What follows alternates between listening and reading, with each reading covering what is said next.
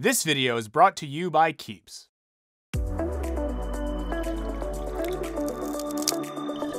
Hey Wisecrack, Michael here. You don't have to own an exploding candle scented like Gwyneth Paltrow's nether regions to know that the self-help industry is booming. Americans seem to be fundamentally obsessed with the mission of improving ourselves. We want life hacks, 4-hour work weeks, desert retreats.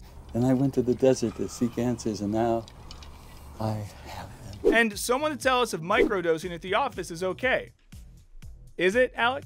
And in some ways, teaching people how to lift themselves up by their bootstraps has become a celebrity-worthy job in its own right. It's all like laddering up to one thing, which is optimization of self. Like, we're here one time, one life. Like, how can we really like milk the shit out of this? Goopiness aside, there are plenty of people eager to help you milk the hell out of this thing called life. Whether it's Tim Ferriss telling you that 9/10 of your work week is unnecessary so long as you outsource most of your administrative tasks to third world secretaries, or any slew of productivity bloggers promising to somehow quintuple your productivity overnight with nootropics. Now, the quest to be a better, more functional member of society isn't necessarily a bad thing. Like, I want to improve my sleep hygiene and to quiet the existential dread that hangs over me like a dark cloud. And I'm really making progress on that first one. But what if the industry surrounding these kinds of goals has a lot to do with why we need help in the first place? We'll explain in this Wisecrack edition on self-help. What went wrong? But before we continue, I want to give a shout out to this week's sponsor, Keeps. I love wearing hats. They're pretty much a part of my identity. You probably feel the same way about your hair. It's something people recognize, and it's probably one way you express yourself. If you have ever been scared of losing it, then Keeps can put your mind at ease. Keeps is an affordable hair loss treatment program that provides FDA-approved prescription and over-the-counter medication. With Keeps, there's no trip to the doctor or awkward pharmacy pickup involved. You can do everything right from the comfort of your own home. You meet with a doctor virtually and can get the medication delivered right to your door. Keeping your hair is all about prevention, so the sooner you take action, the more hair you can save. With Keeps, some men even report hair regrowth. Find out why Keeps has more 5-star reviews than any of its competitors, and why hundreds of thousands of men trust Keeps for their hair loss prevention medication by clicking the link in the description or by going to keeps.com/wisecrack. If you use our link, you can get 50% off your first order. Stop stressing and keep your hair. Now, back to the show. Before we understand how self-help went from a very cool set of ideas that really meant to transform the world into a bunch of self-proclaimed gurus promising to manifest a better you for just $395, we need to start with the founding father of the modern American self-help movement. Believe it or not, this dude was a failed car salesman / failed actor / failed novelist turned YMCA public speaking coach. No, really. Dale Carnegie, who was born to dirt-poor farmers in the late 19th century, arguably created the modern American self-help industry with the publication of his bestseller, How to Win Friends and Influence People. Now, the book is pretty much what it sounds like. The guidance is all rooted in the idea that success in business and in life is primarily the result not of smarts, not even of super hard work, but of personality. Though in Carnegie's defense, he couldn't have anticipated the rise of supremely likable Mark Zuckerberg. Anyway, Carnegie's success wasn't exactly random. It had a lot to do with the times he lived in, before and during the Great Depression. From the turn of the century onwards, community ties and religious institutions were buckling as the pressures of modernity led to vast migration into cities, leaving many people alienated and alone. Without family or community to turn to, people looked inward instead. This inward turn was also greatly facilitated by the rise of psychology, with dozens of popular books tying the emerging field, perhaps dubiously, to all aspects of life. There was Psychology in Sex Life, Psychology in the Christian Day School, Psychology of Fasting, Psychology of Murder, Psychology of Your Name, but my personal favorite is Psychology of Group Insurance. Carnegie biographer Stephen Watts notes the birth of what sociologist Philip Rieff famously called the psychological man, who, bolstered by the popular craze, sought to solve their problems by solving their minds, often with the assistance of self-help books. It makes sense. If your mom can't give you reliable Bitcoin investment advice, why not trust this best-selling author? This burgeoning field would serve as a springboard support for Carnegie to launch his own philosophy. And it worked. He would go on to be named one of Life magazine's most influential Americans. And his writing, with all its folksy wisdom and wholesome anecdotes, established core stylistic elements of the modern self-help book. Of course, the rise of self-improvement as a means to unlock your wildest dreams, if anything, was a little surprising given what came before. Now, the idea of self-help can be spotted as far back as ancient Greek mentors and Nigerian house of folktales, and Ben Franklin's self-improvement happy autobiography, but Carnegie arose in the wake of a culture where self-fulfillment was not exactly a kosher goal. That is, he came of age as Victorian America was dying. Remember, one of the guiding forces of American culture was the Protestant work ethic, meaning you had to work yourself to death while not enjoying anything, lest you end up in the bad place. We're trying out the new butthole spiders. Huh?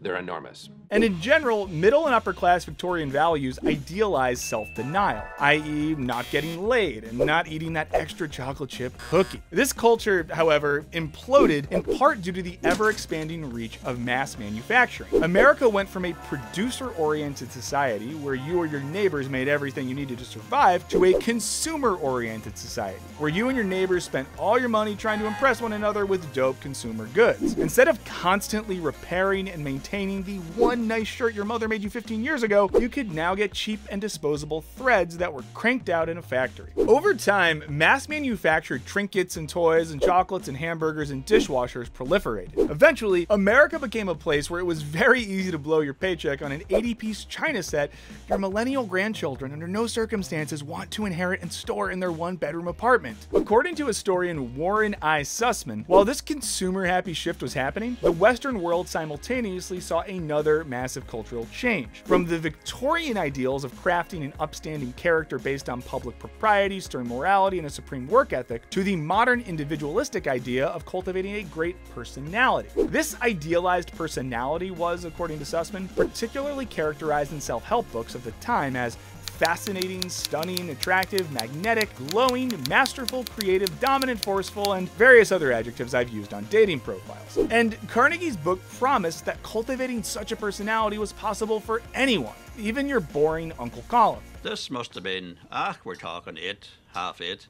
For I was halfway through my dinner. Carnegie also called upon a different movement which wanted to harness your mind power to improve your lot in life. New Thought. Basically, it was The Secret, except you were supposed to tell God what you wanted most. Within just a few decades, an opportunistic reverend spun mind power into a literal think yourself rich ethos. Carnegie merged these two intellectual movements in a way that was perfectly suited for a culture newly defined by mass consumption and individualism. His methods, explicitly created to help you, yes, I mean you, advance, were perfect for an increasingly self-absorbed society. His rise also luckily coincided with the rise of the corporate management class, people whose very living depended on, well, befriending and influencing people above and below them.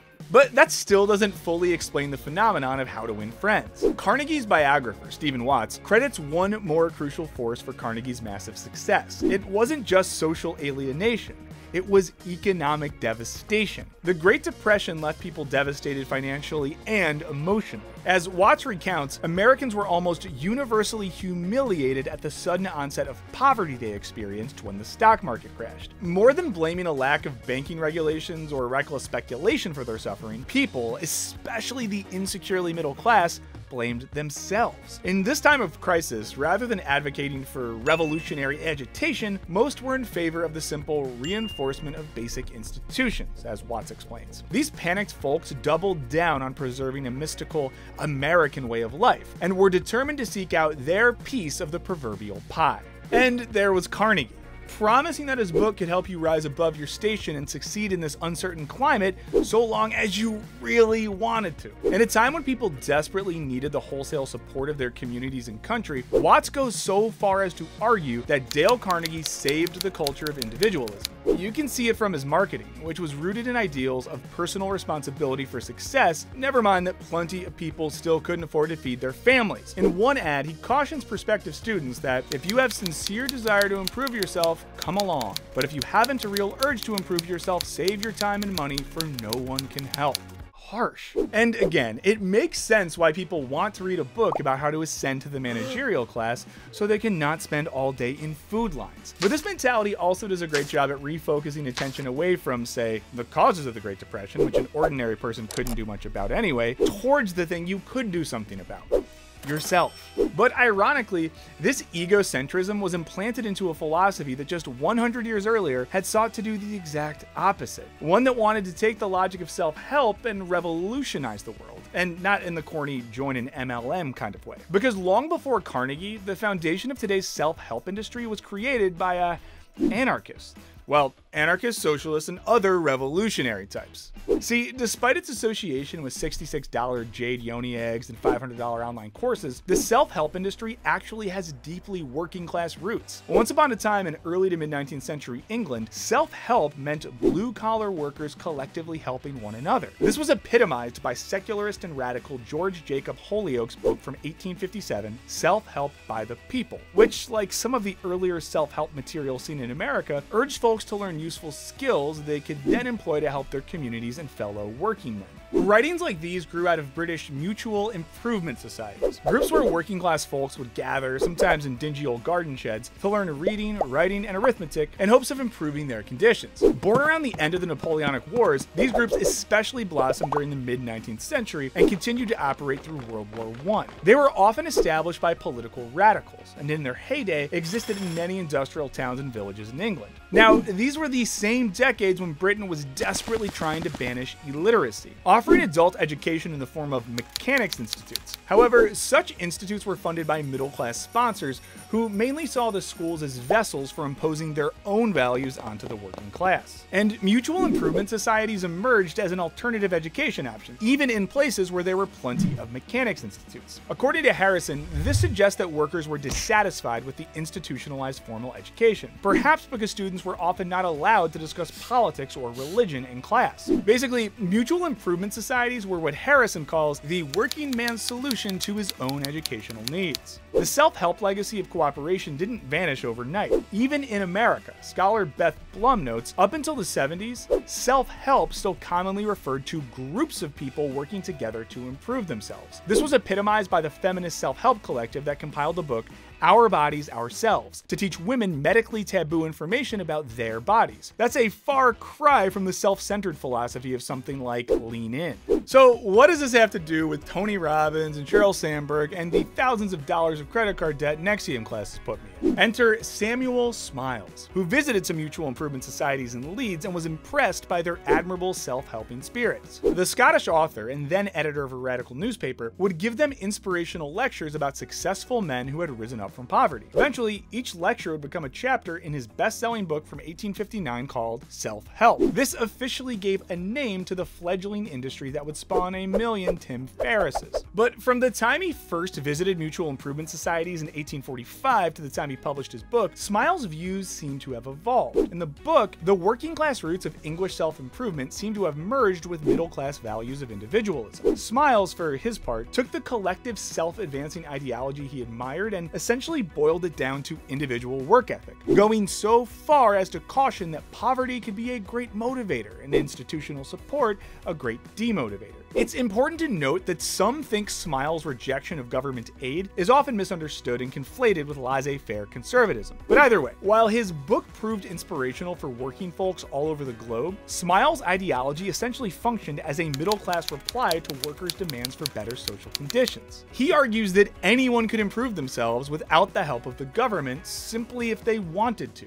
In that vein, it arguably implied that working-class people who remained poor and ignorant were basically morally deficient. After all, they just needed to try harder to rise in the ranks by studying arithmetic when they got home from work, right? While the self-improvement methods that Smiles expounded upon, hard work, hyperdiligence, and frugality, would differ drastically from Carnegie's charismatic approach to getting ahead in life, his book furthered an individualistic image of self-help that would prove incredibly salient to this day, which is how the idea of self-help went from a collectivist dream of a better world to essentially an ideology of personal betterment spurred by individual ambition. Smiles would be a major influence on Orison's Swett Marden, author of a shocking 50 or more self-help books recent booklets, including Pushing to the Front or Success Under Difficulties. Martin would become a central inspiration for one Dale Carnegie, cementing the transition of self-help from collective working class advancement to an ethos of manipulate your coworkers so you can get a raise and buy more shit. Since then, self-help has retained this laser focus on the individual and their personality, frequently in relation to improving their worth in the labor market. It's also explicitly sought to help people adjust to sweeping social changes, like when Helen Gurley Brown counseled women on how to succeed in a deeply sexist 1960s workplace, or when Jane Fonda taught nearly middle-aged baby boomers how to hang on to the physiques of their youth. Are you ready to do the workout?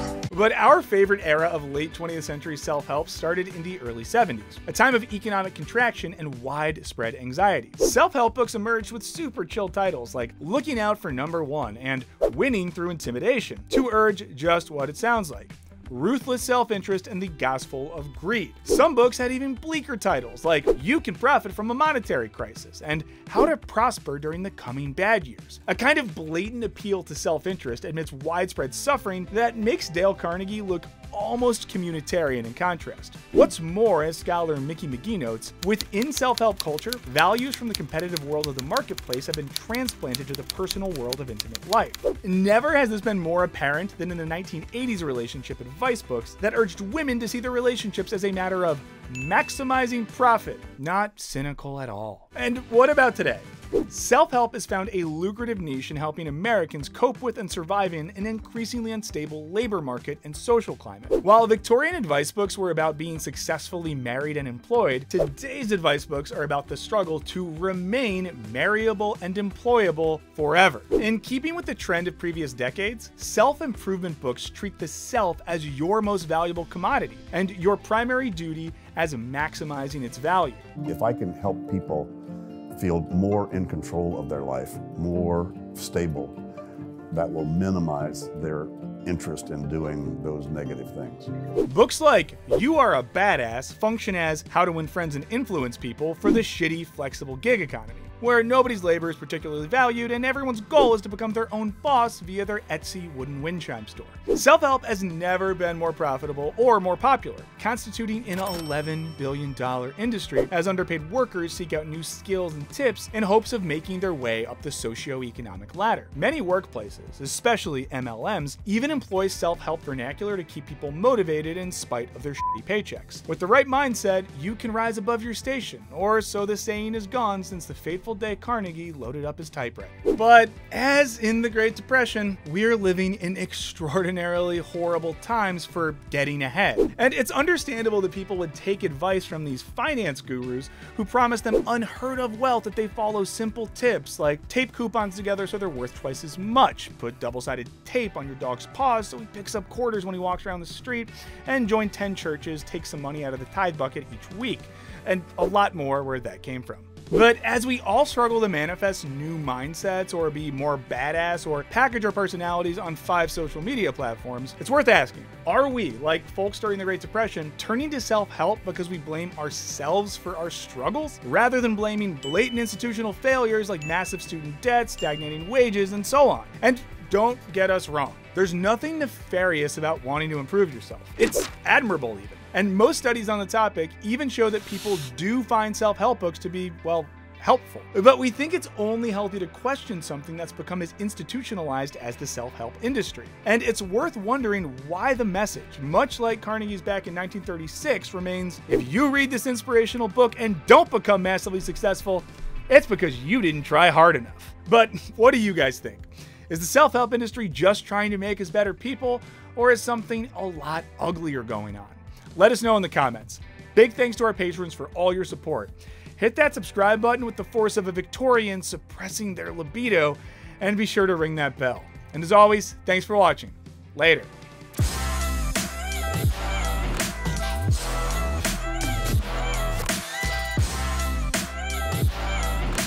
Start a religion. You don't have to pay taxes if you start a religion, so just start your own, perform a miracle to get people involved, and then just let that cash roll in. Do we have to stop now? I got more.